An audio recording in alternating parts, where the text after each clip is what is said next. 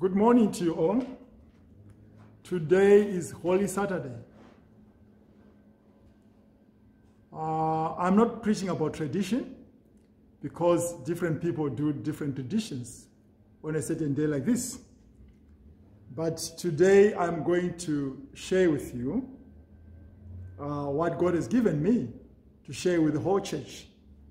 So as we know that at the present time, Jesus is in the grave, buried, lying there. So what is the church supposed to be doing? Let us pray. Teach me your ways, Lord, that I might delight in you and in all your wondrous deeds. Speak to me that I might hear the marvelous of your creation and of the redemption you have purposed for all who turn to you. Illumine my way that I may be led into your loving presence. Take me through the Garden of Eden and out into the well. Show me the rising of the waters and the ark of promise. Lead me with the son to be sacrificed and bring me home with the faith of patriarch. Send me out on the journey from exile towards the promised land. Let me watch sibling rivalry turn into the establishment of a nation. Help me to recount the warnings of your prophets, that I might turn to you, be obedient to your law, and mindful of those who are in need of my help. Make me a part of that age-old community of faith. Enable me to reveal the story of your Son, singing praises with shepherds and angels at his birth, staring in astonishment at his baptism as the heavens open, gazing with amazement at the authority of his preaching, learning of you through his teaching and wondrous deeds. Then take me on the way of the cross, with its betrayals and denials. Take me into the courtyards of priests and king, awaiting the verdict of his trials. Let me stand with those who have loved him best, and let me hear him speak of abandonment, thirst, love, forgiveness, and saying it is finished. Father, I just want to thank you. Be with us this morning. Father, we don't forget those who are suffering from COVID-19, those affected, those who are mourning, those who are dying. We remember them today. In your name I pray. Amen. This morning I will call Gamu to come and read the Word of God. And the readings are coming from the book of Job and also the book of 1 Peter 4 verse 1 to 11. In the book of John, chapter 19, verse 38 to 42. I think I've said the book of Job 14, verse 1 to 14. So I'll call upon Gam to come and do the reading.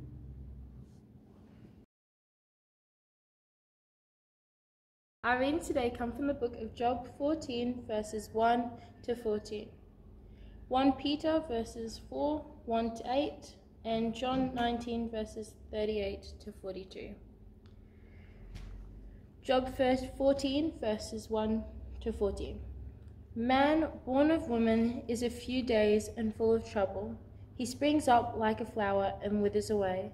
Like a fleeting shadow, he does not endure. Do you fix your eye on such a one? Will you bring him before you for judgment?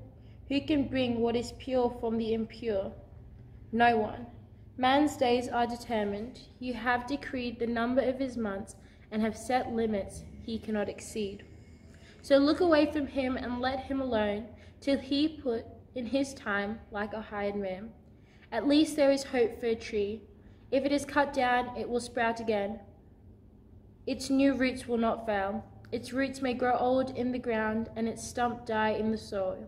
Yet as the scent of water it will bud, and put forth shoots like a plant. But man dies and is laid low. He breathes his last and is no more. As water disappears from the sea, or a riverbed becomes parched and dry, so man lies down and does not rise. Till the heavens are no more, men will not awake or be roused from their sleep. If only you would hide me in the grave and conceal me till your anger has passed. If only you will set me a time and then remember me. If a man dies, will he live again? If the days of my hard service, I will wait for my renewal to come. 1 Peter chapter 4, verses 1 to 8. Living for God. Therefore, since Christ suffered in his body, arm yourselves also with the same attitude, because he who has suffered in his body is done with sin.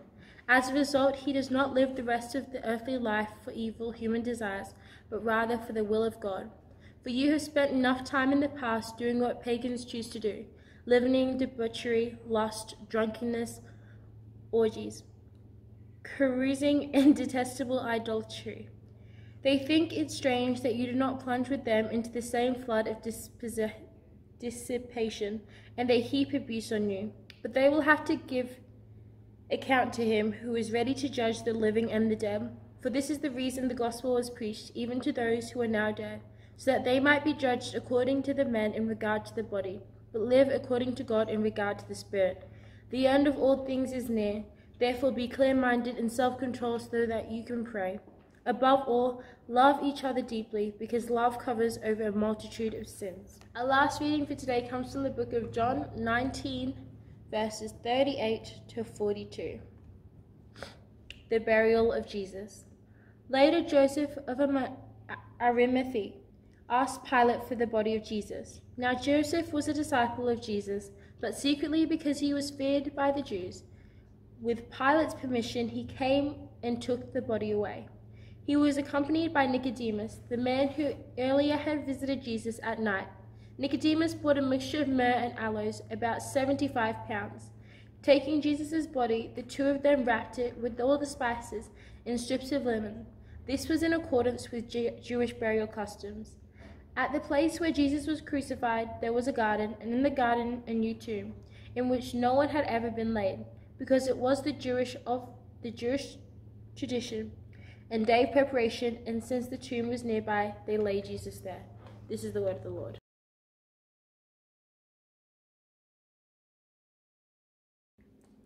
Father, as we are gathered this morning, we want to hear you speaking to us. We want to hear you speaking to us. There is something that you want us to hear this morning. Open our hearts, Lord. Open our eyes. Open our ears so that we can hear you speaking to us. Thank you, Father. In Jesus' name, amen. Our theme for this morning is, what are you doing with the rest of your life? What are you doing with the rest of your life?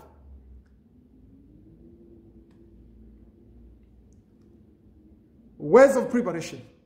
I'll say from Psalms 90, verse 1 to 2, verse 10 and 12, it says, Lord, have been our dwelling place in all generations. Before the mountains were brought forth, over you had formed the earth and the world. From everlasting to everlasting, you are God. The days of our life are 70 years, or perhaps 80, if we are strong.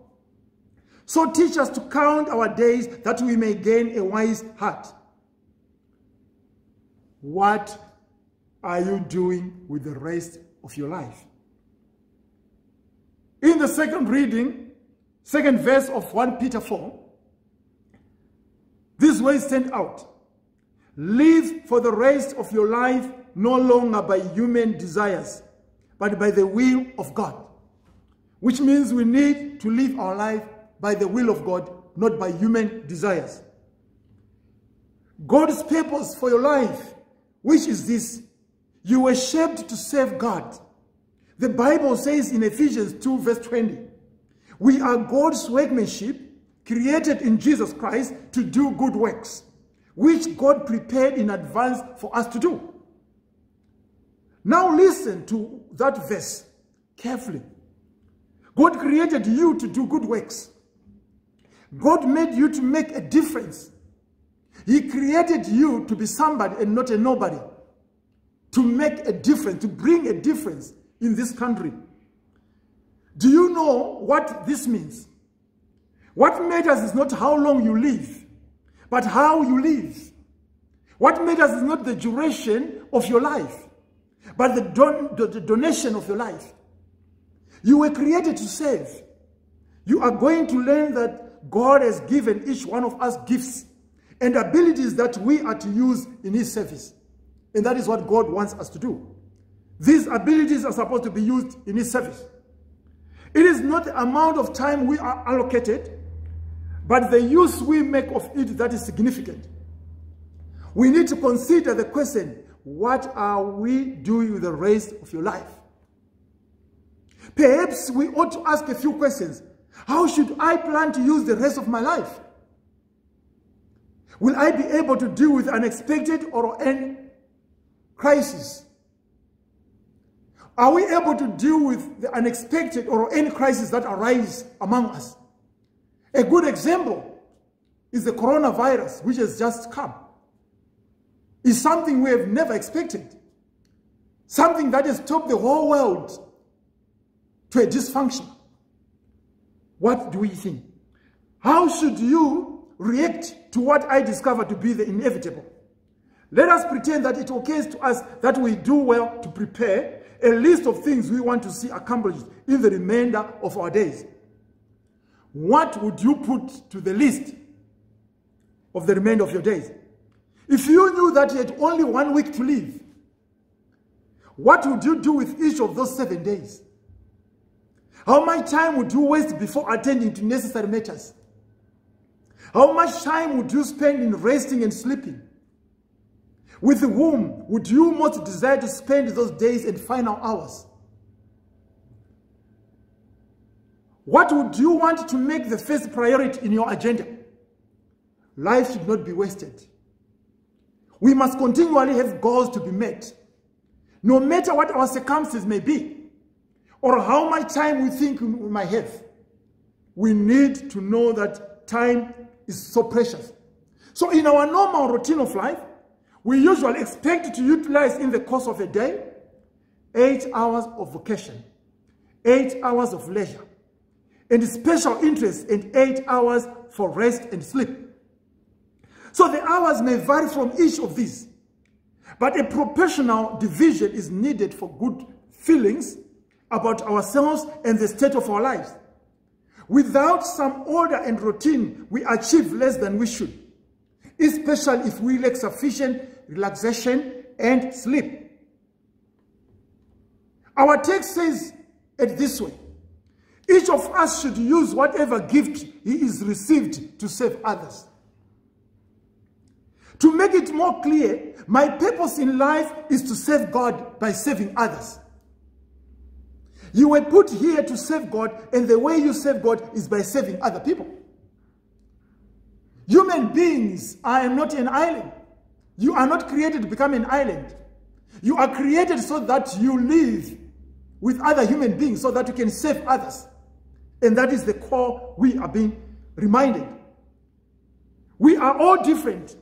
We have all different interests, different passions, different skills, different gifts, different abilities, and there's a reason for that. God made you the way you are so you could do what He wants you to do. You are created for a reason. You are created for a purpose. So the first purpose today is ministry. When I use the word minister, don't think of a pastor or a staff member or someone who works full-time in a church. The Bible says that every believer is a minister. So anytime you serve God by serving others, you have become a minister. So that's why I believe in the priesthood of all believers. If you are a believer, you're a minister. So you should be ministering to others. You should be doing something. If you have become like Jesus, then you will fulfill your purpose. Because Jesus said, your attitude must be like my own. For I did not come to be saved, but to save. In Matthew 20, verse 28, Jesus came so that he can save. If you are going to be like Jesus, then you are going to serve like Jesus. And that is very important for us to know. If you are going to fulfill God's purpose, which is ministry, then 3 things must be true about you. 3 things must be true about you. What is it? You may have a 9 to 5 job, but serving God is not a 9 to 5 proposition. Serving God is 24/7. You must always be ready to serve God. Proverbs 3 verse 28 says, if you can help your neighbor now, don't say come back tomorrow and then I'll help you. You should help your neighbor then. If your neighbor comes, you don't say I'm sleeping with my kids, I'll come and save you tomorrow. You have to wake up there and there. So that is what we need to know. People who have a servant spirit and a servant heart are ready to serve at a moment's notice. John Wesley, the great Methodist preacher, lived by this motto all of his life. Do all the good you can, by all the means you can, by all the ways you can, in all the places you can, and all the times you can, to all the people you can, as long as ever you can. That is what it means to be ready to serve God. That is exactly what it means. I have said all of my life, and will always say it, the greatest ability is availability, and without availability, inability is wasted ability. I know what some of you are listening, who are listening right now, they are saying, I'm too busy with other things to serve God. I've got good news for you. If you are too busy to serve God, think about it. Everything is at hold in the present moment. All the airports, not functioning. All the big shops, not functioning. All our stadiums, they are not functioning. Today you are locked in your room, in your own house. Are you too busy? Are you too busy today? If you are too busy to serve God, you are not only too busy, you are far busier than God ever intended you to be. And you are too busy doing the wrong things. The Bible says, forget yourself long enough to lend a helping hand. In Philippians 2, verse 4. The number one enemy to ministry is businessness. Just being busy for nothing. Too busy. Another reason we don't serve God is related to the first one, and that is we serve the wrong master. Jesus said, no servant can serve 2 masters. You cannot serve both God and man. In Luke 16, verse 18. Okay, maybe you may misunderstand me. Jesus didn't say you should not serve both God and money. He said you cannot serve both God and money. Everybody serves somebody or something. You serve somebody or something. If you want to fulfill God's purpose for your life, you had better make sure you serve the right God. The God of the Bible. You better make sure you serve the right thing, and that is people. Otherwise, you are going to live a totally wasted life. You will live a totally wasted life. You must be responsive to God's service. Let me tell you exactly what I mean by this. Ministry is not what you have to do for God. It is what you get to do for God. Paul was talking about the ministry God had given him, and he made this statement. How thankful I am to Jesus Christ our Lord for the power and the strength he had given me. He's thanking God for that. He trusted me and gave me his work to do. 1 Timothy 1 verse 12. Paul did not look at his ministry as a duty. but he looked at it as a delight. He didn't look at the opportunity of service as a burden, but he looked at the opportunity as a blessing. And that is the way we need to look at it. Psalms 102. Serve the Lord with gladness. I want you to remember something about ministry. God does not expect you to minister for him, and rightly so. God expects you to have a place of service. You have a place of service in your life. God expects you to have a job in the church. God expects you to do something meaningful for others in the church. But he not only looks at what you do, but he looks at why you do it. If you don't have in your heart right now a burning desire to do something constructive and something meaningful in the church, for the church, for God, and for others, then you really need to go back and review what God has done for you. Let me just tell you, if you are a believer, 3 ways that ought to motivate you to want to serve God is that God saved you. God saved you. I am saved. I'm a saved person. Saved by the grace of God. So for you also to save others, you need to remember that God saved you in the first place. If God never did anything else for you, that ought to be enough to motivate you, just ought to, out of gratitude, to save him with the rest of your life. 2 Timothy chapter 1 verse 9 says, it is he who saved us and chose us to live a holy life. He did this not because we deserved it, but because that was his plan. God has saved us. Just out of gratitude for that, we ought to serve God. And that is important for us to know. While I am in the neighborhood, may I tell you that I have learned in ministry, there are only 2 kinds of believers. Only 2 kinds of church members. There are grateful believers and grieving believers. There is nothing wrong with constructive criticism either of God's pastor or of God's church. Let me be honest. 99.9% of the time, criticism is never meant to be constructive. It is meant to be destructive. In most cases. I want you to think about something. Anytime you spend in criticizing is time you could spend being grateful for what God has done for you. Anytime you spend looking for the negative is time wasted you could have used for looking for the positive.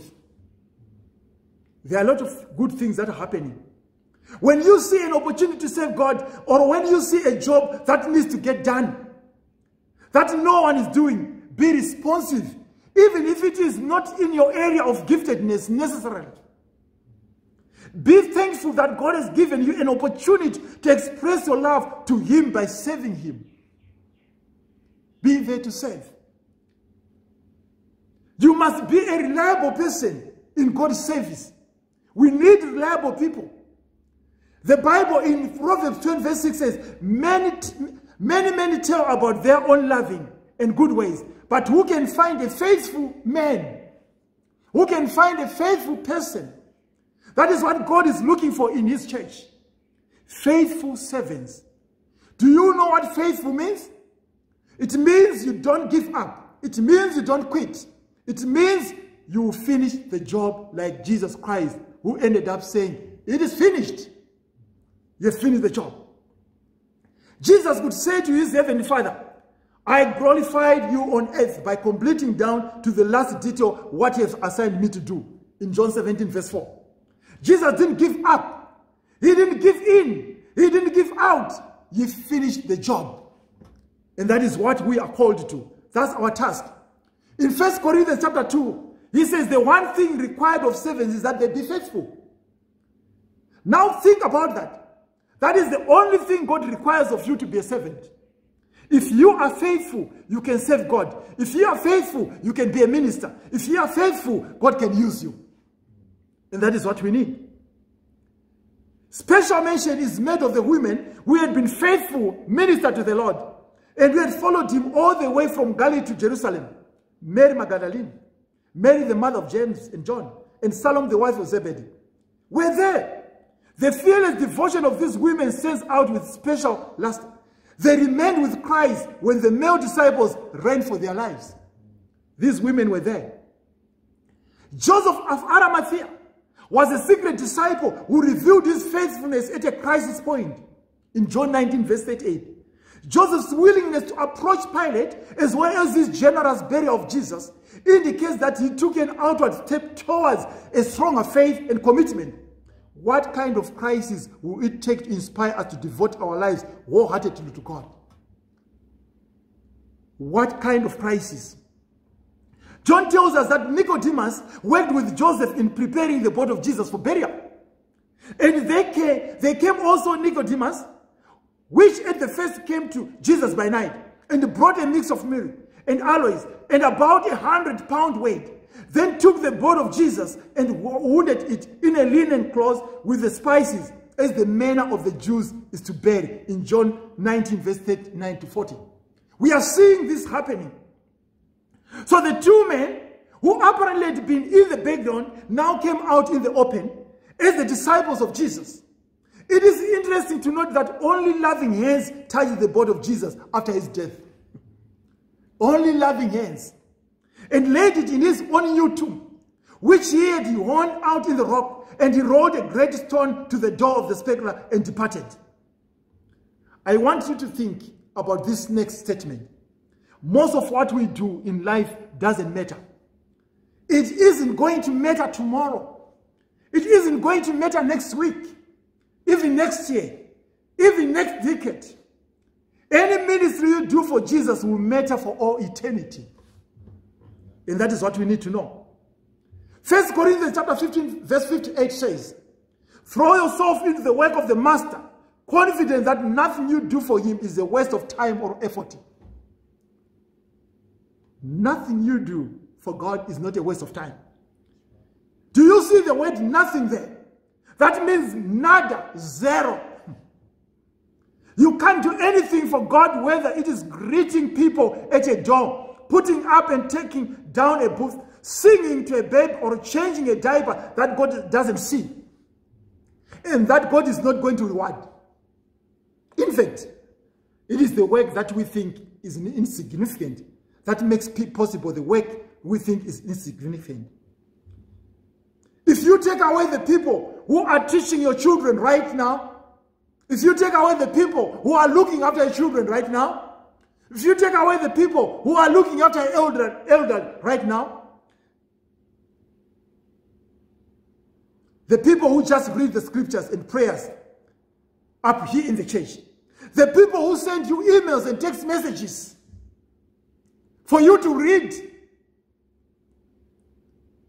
the message, and the notices, and the people who are producing this video image, and the people who are running the sound, we don't have a service. I can't do any ministry without these people.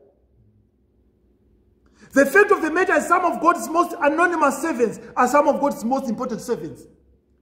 Behind the closed doors, they are doing great work. And we need to thank these people. Have you ever wondered why you are here listening to my message? Let me help you and tell you why. You are here listening because God has given you something to give back. He didn't bring you just to sit and listen. He brought you to serve. And that is what we are supposed to do. God has uniquely gifted you to be part of the family. The gifts and the talents you possess were given to you to share with others. So become a partner with the whole church and fill out the roster form we have. When the COVID-19 is gone, give the offering also, even online, even going to the bank and do it. God is asking you to do something to serve. You are needed. You can make a difference. If you would like to serve, contact me or other stewards or elders who heads up our lay ministry involvement, and he will be glad to help you find your place in the ministry. Call me. Ask me what you can do, and I will tell you. If you don't know what you can do. If you are not careful, you will think a lot of these jobs are important, significant, beneath your dignity, that the next time you are tempted to think that way, listen to this verse. Hebrews 6 verse 10.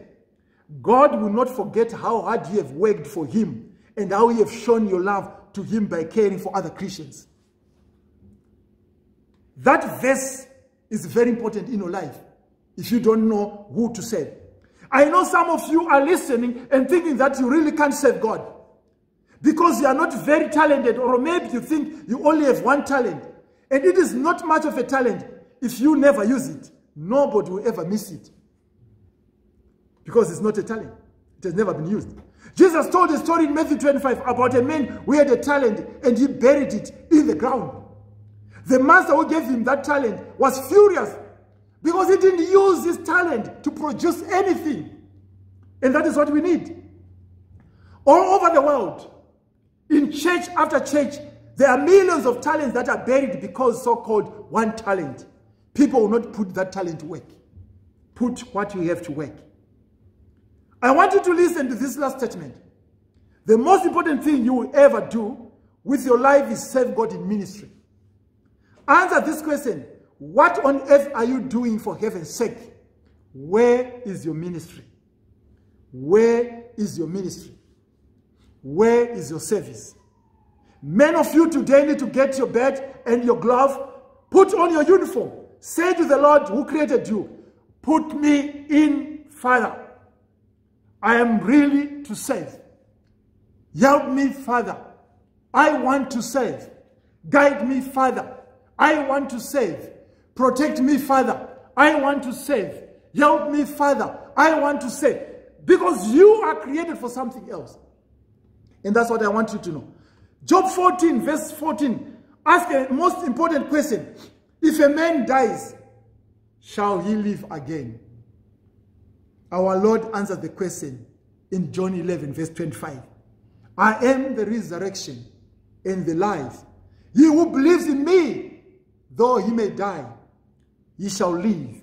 And whoever lives and believes in me shall never die. So we are not working for nothing. Yes, our Lord will resurrect. He has resurrected already. I know that. I know that. So, put your faith to something. What are you doing with the rest of your life? May the good Lord bless you. May He continue to help you and encourage you so that as we are moving forward, we are not worried. Do something that is helpful even during this coronavirus. There are people who are doing a lot of work, who are doing great work. The nurses, the doctors, firefighters, a lot of people are doing great work, helping other people to go on. May the good Lord bless you in Jesus' name. Amen. Let us pray. Heavenly Father, we just want to thank you. We thank you for the life you have given us. We thank you that among us the greatest thing is that you have given us the gift of life. So for us to know that we live, we need to save others. May you help us, Lord, that we should never forget to save others. It is our duty. It is our mandatory duty to do that. Father, we are here because of you. You have created this world so that we are in the world but not of the world, but so that we can show the difference within the world. We can bring a difference within the world by our work, by our duties. Let us not hesitate to show that God has created us for a purpose. For it is for this reason that we are here. Bless you. Bless us, Lord. Bless every one of us. Thank you, Father. May the grace of our Lord Jesus Christ continue to bless you. Amen.